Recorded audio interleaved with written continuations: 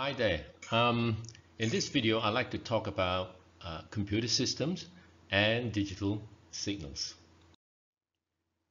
Computer system can be divided into two categories. The first one is general purpose computers. The second one is embedded systems.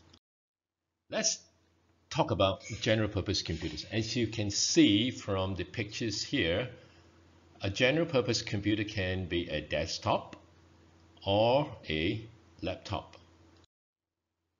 Let's take a peek inside a typical desktop. If you were to remove one of the side panel of a desktop and you look inside of the desktop, you'll probably see a bunch of wires and something called a motherboard. Now here's a picture of a typical motherboard. Now the main electronic component on the motherboard is a device known as a microprocessor. We'll come back to microprocessor in a different video. Now, general purpose computers applications are wide.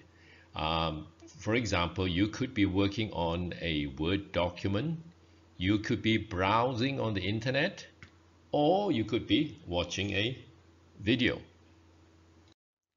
Now, for an embedded system,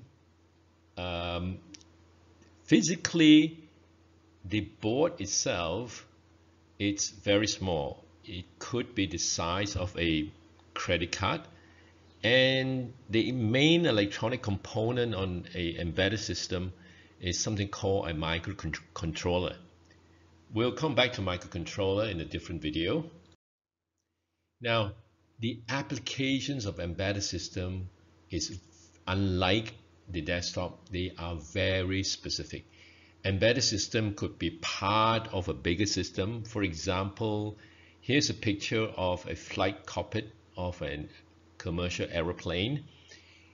The main function of an embedded system in this case is to control or to fly or assist the pilot to fly the aeroplane.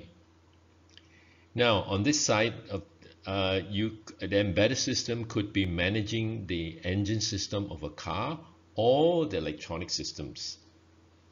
So the applications are very specific.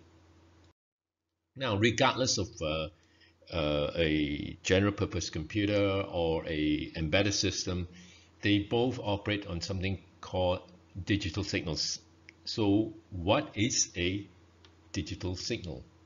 Let me just change my pointer to a pen. Now here where you see a space, right, that is a logic 0. Where there is an occurrence of a signal, that is a logic 1. Now you could call this, when it's a logic 0, a off state, or when there is a 1, a logic 1, you call it an on state. Or you could call a logic 0 a low,